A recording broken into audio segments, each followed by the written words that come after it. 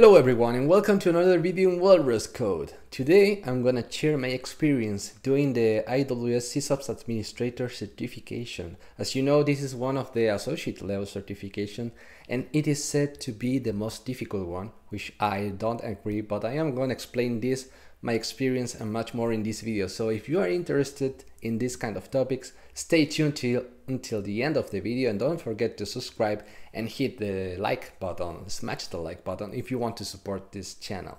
So first, which is my background? I am a full stack developer now with a focus in backend and AWS cloud computing, and I've held before of this certification another certification, the Developer Associate certification, which I did last year, and then I decided to prepare to this one. And what else? I do have 2 years of experience more or less with AWS doing either real projects in the real industry, I mean, and also some personal projects, which you can see also in my GitHub. But yes, that is my background more or less in short words.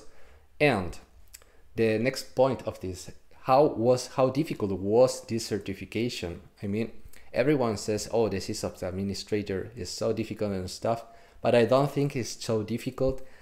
I scored 848 points, and I think that is totally achievable, and I'm gonna explain you why. Now let's talk about the exam itself. Why people say it is the most difficult one? My theory is it's not a matter of difficulty, but a matter of how much content you have to study for this one. And I felt like I had to study twice the content I studied when I did the Developer Associate exam. But in perspective of difficulty, I think it's not harder than the other one. But yes, you have to learn a lot of concepts, a lot of, I don't know, there's a lot of services you have to know them, their ins and outs, how to configure stuff. But there is a hard focus, a strong focus, I mean, in troubleshooting. So you have to be very well prepared to answer questions. So how to troubleshoot an instance if it is not responding, or health checks. For example, if you have an architecture with a load balancer and some instances and the health checks are failing, what could be wrong and where could you look at to find the reason of these timeouts or something, you know? So prepare your troubleshooting skills, prepare for that. And yes, there is a lot of content to cover, and how can you put all this knowledge in your head without forgetting it? Because that was my issue. I felt like the more I learned, the more I forgot the initial content I was learning at the beginning. So for example, at the end of the studies, I mean, if I had already studied for 2 months for this certification, I had the feeling that I was already forgetting the stuff I learned at the beginning and so on. How do we tackle this problem? And for that, I learned a game changer tip I'm gonna share with you right now. What was a game changer for me was start using flashcards. Yes, use flashcards. They are a very good way to enable this skill of space. How do you say that? You can learn in a spaced manner, and it is proved, like biologically, our brain learns stuff, saves stuff in memory when you repeat stuff, repeated space. I think there's a name for this technique, and I think I'm gonna write it here, but you can use the technique at your advantage and use it with flashcards. I also use flashcards not only to memorize stuff, but also to take notes. If I were watching a video about CloudWatch, the first thing I'm gonna ask myself is, what is CloudWatch? Then I write that in a flashcard, and then I answer it in the other side. It's much less probable that I'm gonna forget what was CloudWatch, because I already answered it myself in a flashcard. And not only that, so one step is taking notes and writing down, which also helps to retain knowledge in your head. But then you can review flashcards every day, and that is the thing that was so helpful for me, reviewing flashcards in a daily basis, and not necessarily every flashcard, because you know, at the end of this course of the study for the SysOps administrator, I ended up with 900 flashcards down among the course, the entire course.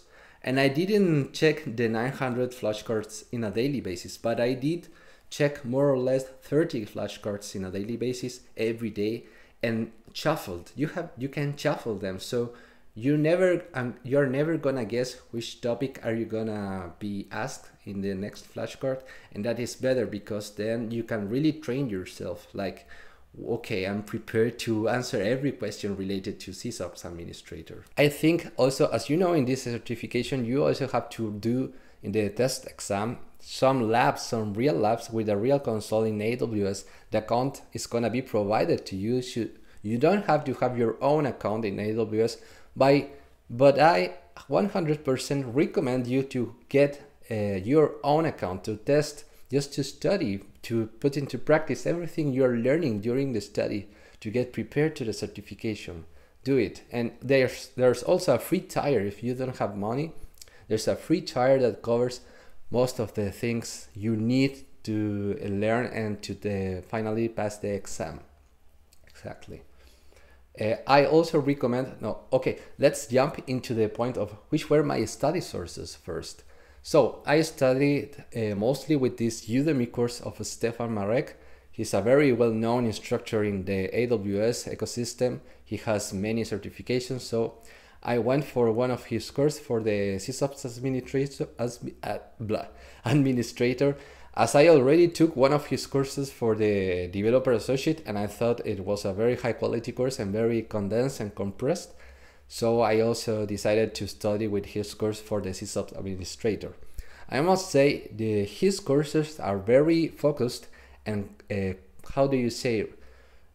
are very concise. I mean, they describe just what you need to pass the exam, and that's fine if you are short in time, but if you want to go very deep in the knowledge and really learn skills, then there are other courses I can recommend you. For example, the courses from Learn Country, I think it's spelled, but I'm gonna link those courses in the description. But there's this other instructor called Adrian Cantrill, which has very deep and focused on skill learning courses in AWS, which you can also take to pass this exam. But yeah, for me, it was enough to do the Stefan Marek courses because I also had already a background in AWS, so I didn't need to go that deep because I have already done that with my own experience and playing with the console and doing my own projects. But yes, that is there are two instructors you can choose to prepare yourself: Adrian Cantrill and Stefan Marek. Both of them are very top quality. So what else?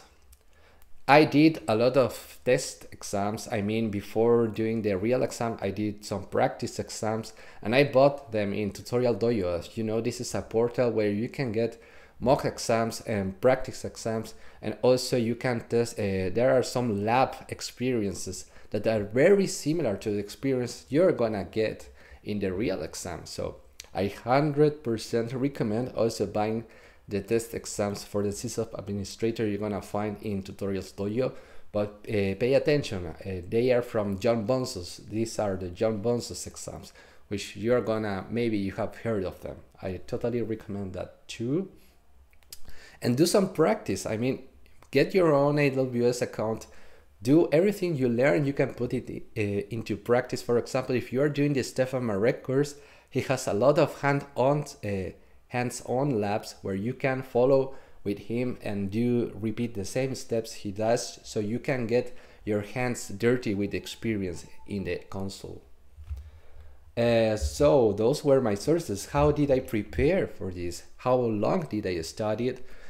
First, I bought the course of Stefan Marek and started studying it at the end of February of this year, and I finally scheduled the exam to do it. I did it in the middle of May, so roughly I prepared for 2.5 months. That was enough for me. There's people that just prepare 2 weeks, there's people that just prepare 1 month, and there are others that take longer, 4, 6, or even more months. That's up to you, and it is up to you because I don't know how much free time do you have, but I myself, I took 2.5 months studying every day, more or less 1 hour in, how do you say, on average I studied 1 hour each day, maybe even sometimes more, sometimes less, but it is up to you. So that is how long did I prepare. And you have to be consistent. I mean, it's okay if you don't have the time to study every day, but at least you do have the time every 1 or 2 or 3 times per week to study and focus on the exam, because this is a thing of time also. You have to allow your brain to absorb the knowledge in a, how do you say, repeatedly schedule. Otherwise, you're gonna learn, but then you're gonna forget very fast what you have learned. You have to learn and practice and put into practice and build a discipline, a habit. You have to build a study habit. And this is what it's gonna finally make all your knowledge to get into your brain and stay there, and don't, in order to the knowledge to remain in you. Finally, how was my experience doing the exam? Because you know, now with the COVID and all that stuff, it is possible to attend the exam remotely in your home. That is called the proctored exam, I think. But in this occasion, I have read so many bad experiences doing the remote labs of these SysOps administrators. As you know, there's a section where you have to interact with the console, and I have heard that people had trouble doing that during the online version of the exam. So I attended a test center that was in my city, which was very close to me, and I 100% recommend doing that if you have the chance. If there is a test center in your city or close, maybe not even in your city, but if you had to take the train and travel 1 hour, do it. It is worth, believe me, because you don't have this pressure. I mean, I do have the experience of doing a proctored exam. When I did the developer exam, I did the online version with person view test, with the person view examiners, or how do you say, whatever. And okay, it was fine, it worked, but I couldn't stand up off my chair for 2.5 hours. I couldn't drink water even. I couldn't go to the bathroom. It's like you have to sit there, and you cannot also get too close to the window because they're gonna think you are cheating. Every suspicious activity you do during the proctored exam is gonna be taken as a suspicious activity, and that sucks because you feel so much under pressure. Not only that, also remember you have to do the exam, answer the questions, so you have like double pressure, and you can avoid that if you go to the test center because it's so much more relaxed. You are gonna be observed as well, but you may go to the bathroom, you may take water and stuff. So please do the test center, I recommend it.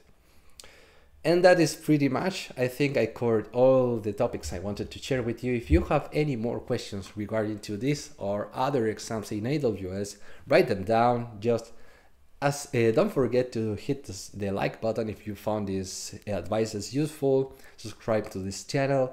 If you are interested in another topics you would like to hear about my experience or anything about related to AWS, write them down also in the commentaries.